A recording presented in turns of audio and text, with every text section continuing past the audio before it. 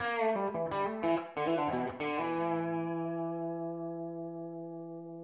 get a lot of questions from customers about installing frets, and a popular question is, do I need to use glue when I'm doing a fret job? With a proper fitting slot, you can install frets without glue, and they very well might be seated the entire life of the instrument. So you don't really need to, but we like to. There's a few reasons for that. If you don't use glue on the installation, it is possible that the frets could work themselves up out of the slot a little bit over the course of the lifetime of the instrument.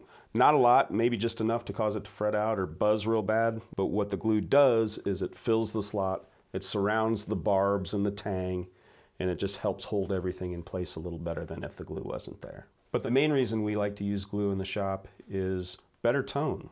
When that void between the bottom of the fret tang and the bottom of the fret slot is filled, that offers a better transmission of vibration.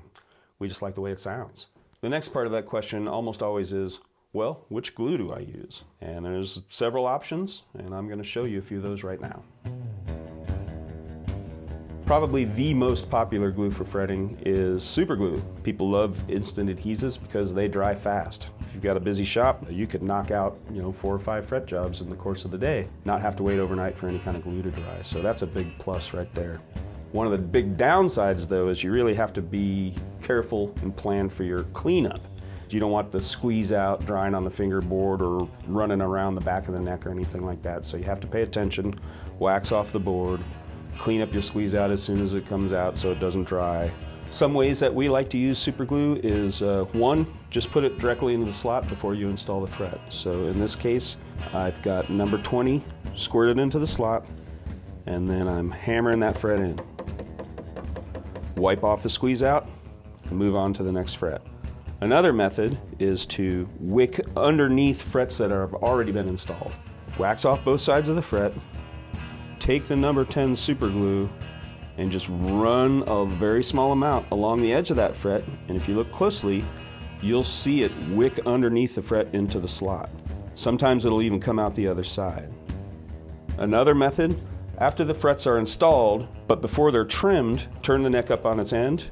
I'll go down the neck with number 20 super glue, and I'll just put a little dab of glue into each slot. And if you look closely, you'll be able to see gravity pulling that glue down into the slot. So the glue is running down the slot underneath the fret. I'll take it, I'll flip it over, I'll do the same thing to the other side. Eventually those glue paths are going to meet and they're going to stop. I'll go back and forth a couple times until I notice that the glue is no longer sinking into the slot. And when I see that, then I'll call it quits. Epoxies are very popular for fretting for the same reason that super glue is. If you use a fast setting epoxy, it'll dry real quick and you can move on with the job and knock it out real fast. One of the things against it is it's 2-part, so you gotta mix it. It's kind of messy to work with, it's kind of gooey and funky, so you want to tape off your fingerboard, pack the glue into the slot, you press the fret in.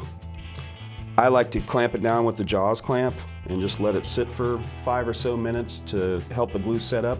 Makes it easier to clean up then too. If you go to clean it up right after you press it in, it's kind of messy and stringy, but if you let it set up just a little bit, it just wants to peel off the fingerboard and the side of the fret. Last, we're going to talk about water-soluble glues. They include things like original Titebond, fish glue, and ground hide glue. One thing in favor of using water-soluble glues is they're very easy to clean up.